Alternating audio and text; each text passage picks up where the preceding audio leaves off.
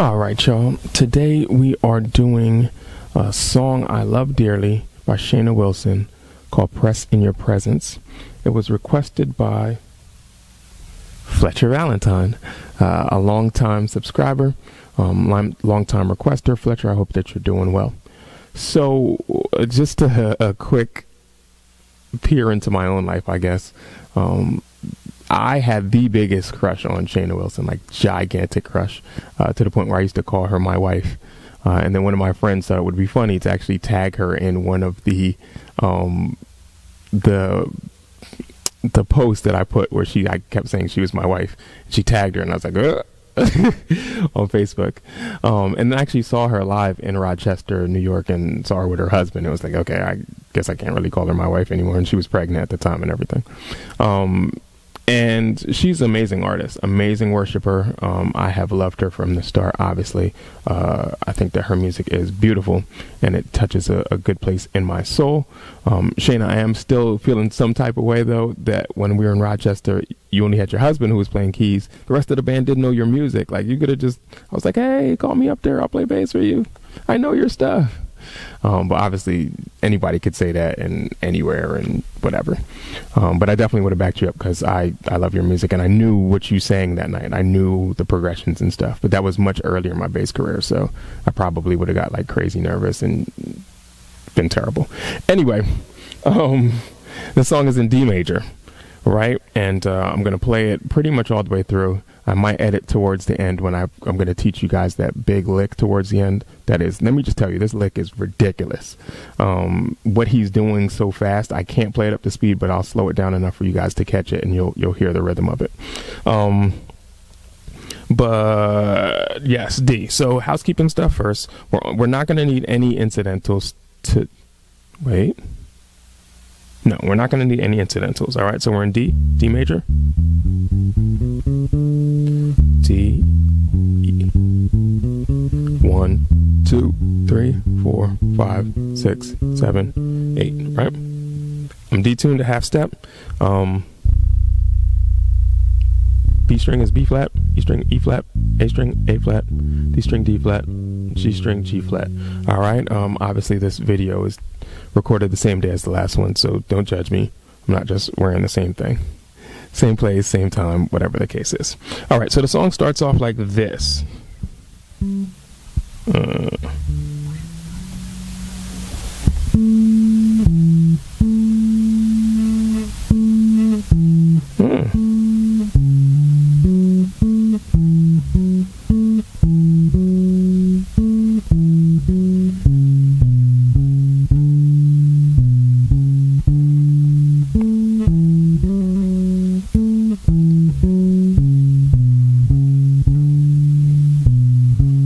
And that's what the keyboard is doing, and then the bass really comes in with this part that the bass is actually playing.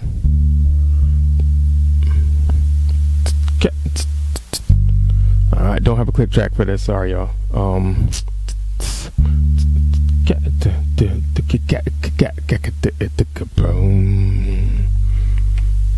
Alright, so all the bass is really doing in the intro is just 1, 4,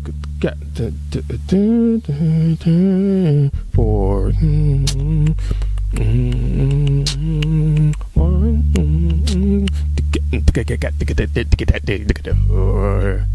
Love that lick. That's it. But the key part, I'll give you the key part because you know I love playing medleys. So 5, 2, 3. 5, 2, 3, 7, 6, 7, 1, 6, 7, 1. Again. 5, 2, 3, 5, 2, 3, 7, 6, 7, 1, 6, 7, 1, 1, 4.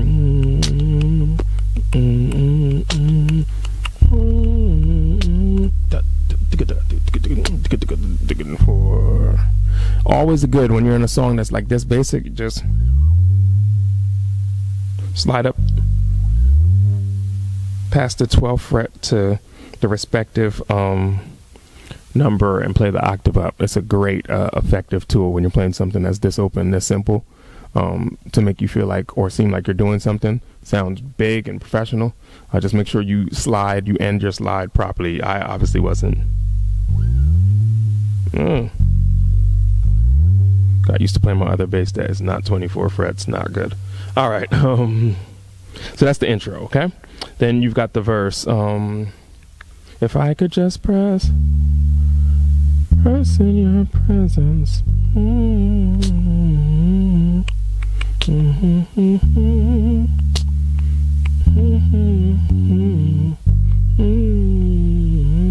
more time. If I could just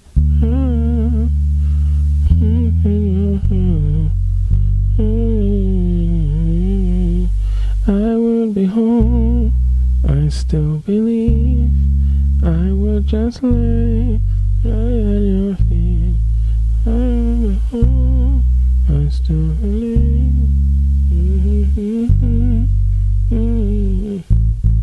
Yeah. Then we're right back to the intro.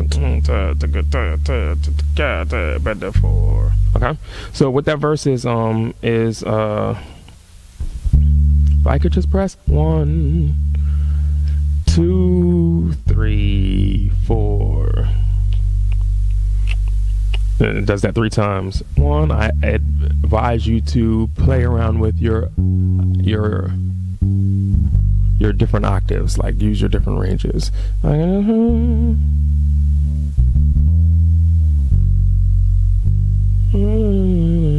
Then we have this right here. I would be whole. 6. I still be 7. I would just 4. Lay at your 5. I would be whole. 6. I would just 4. Lay at your 5, 5, 5. Or however many times that part is just going to keep looping. Do it. And then go back to the 1, 4. Okay. Now, going back to that part real quick, the keyboardist does something in the beginning of that lets us know there is a substitution option available, because he doesn't do the first time. The first time the bass doesn't come in, it's just the keys by himself. And what he does is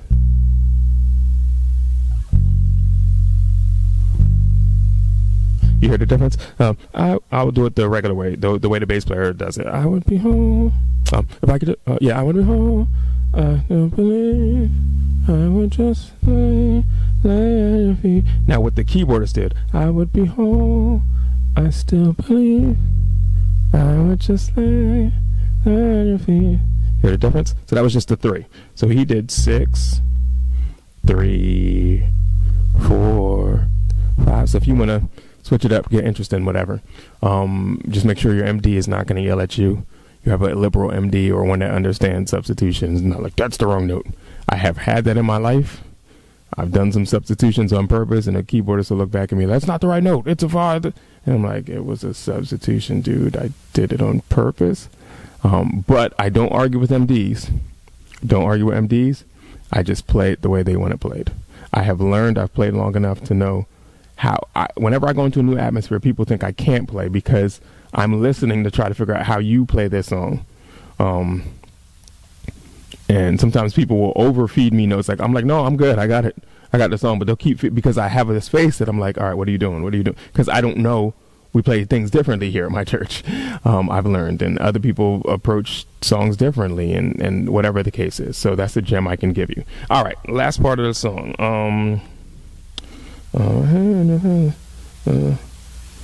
You call me on. That's it. We're in D, right? All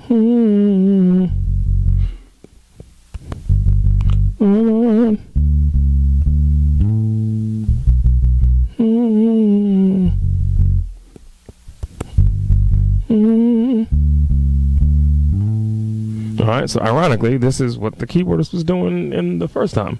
6, 3, 4. Now, instead of going to the 5 like we did on the verse, they actually have this little hit. 1, 7, 1, 5. And y'all know I always hammer on them things, so hammer on the 1, 7, 1, 5. All right. 6, 3. Okay. That pattern is going to be very important for you to understand this lick that I'm about to break down for you guys at turtle speed. I can only play it at 55 BPM, and only because I have other things to do with my life. I'm not going to sit here. I wasn't going to sit here and practice it till I got it up to speed, because I've got other music and other things I need to do, and I want to just get you guys this video. But maybe one day I will, because the lick is really crazy. All right, so I'm going to pause this video, stop this video, edit this video, and give you guys that lick. But it's important for you to remember that 6, 3, 4, and what would be 5, but they're just doing that over top of it.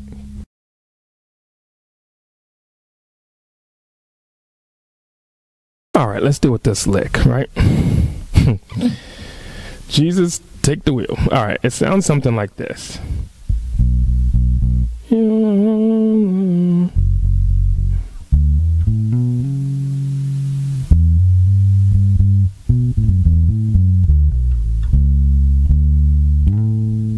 All right, do that again.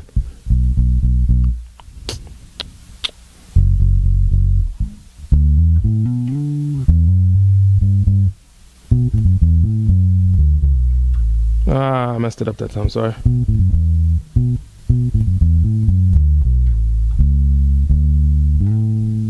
Right, sounds crazy, right? Sounds really cool. He's actually not doing a lot in the first part of it.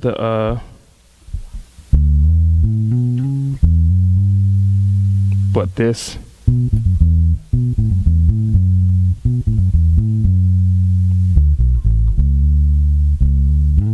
It's pretty crazy. All right, so what it is remember I told you you got to know the 6, 3, 4, 5. So where he's placing it, the lick starts, got the 6 right after the 3. Ba ba ba ba. Now the next note is 4. Right? That's his target note. So what he does, which is crazy, he's taking parts of a major progression, major pentatonic. Right? And that's the 4 right there that he lands on. All right, so he does 1, 2, 1, 2, 5, 6, 7, 2, 3, 4.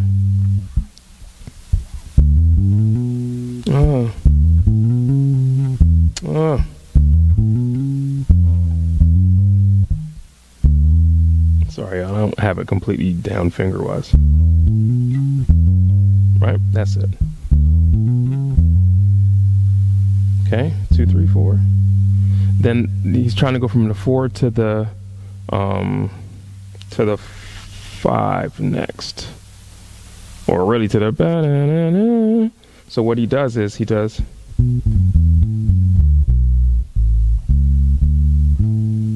and what that is should really look at my notes for the notes, but of course I'm gonna not do that. So it's still a pentatonic. He's doing 6, 5, 3, 2, right? 6, 5, 3, 2, 5, 3. All right, 6, 5, 4, 3. 6, 5, 3, 2, 5, 3. But the way that he does it, you got to get this da da da da da da da da. All right, so triple it, treble it, triple it, da da da da. All right, so 6, 5, 4, 3. Oh, sorry, 6, 5, 3, 2, 5, 3. 6, 5, 3, 2, 5, 3.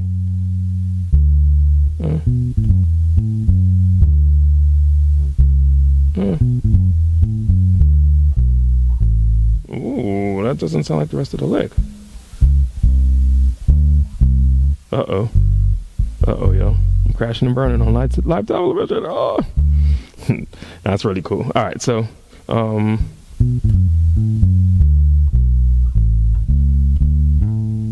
okay.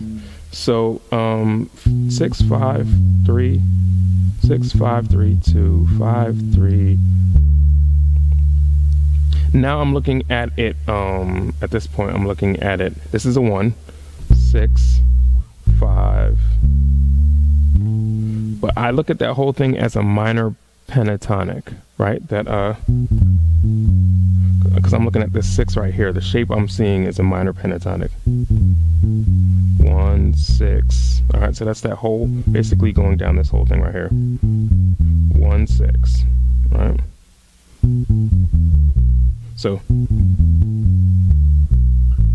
to the 5, then 7, 1, 5. All right, so I'm gonna try to do that again with saying it, so I don't feel like I did it all the way through. 6, 5, 3, 2, 5, 3, 1, 6, 5, 7, 1, 5.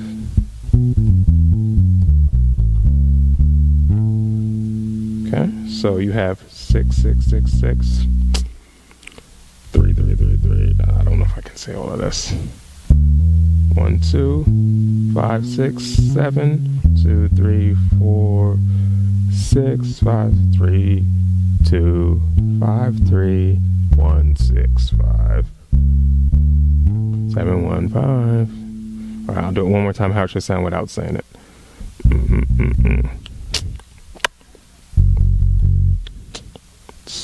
Sorry.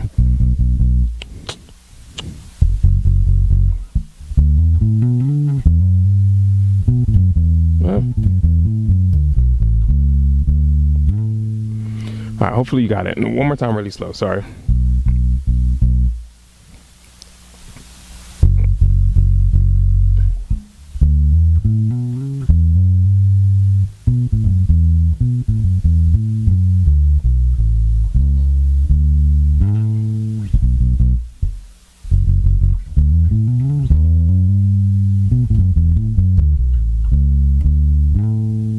Crazy lick. Crazy.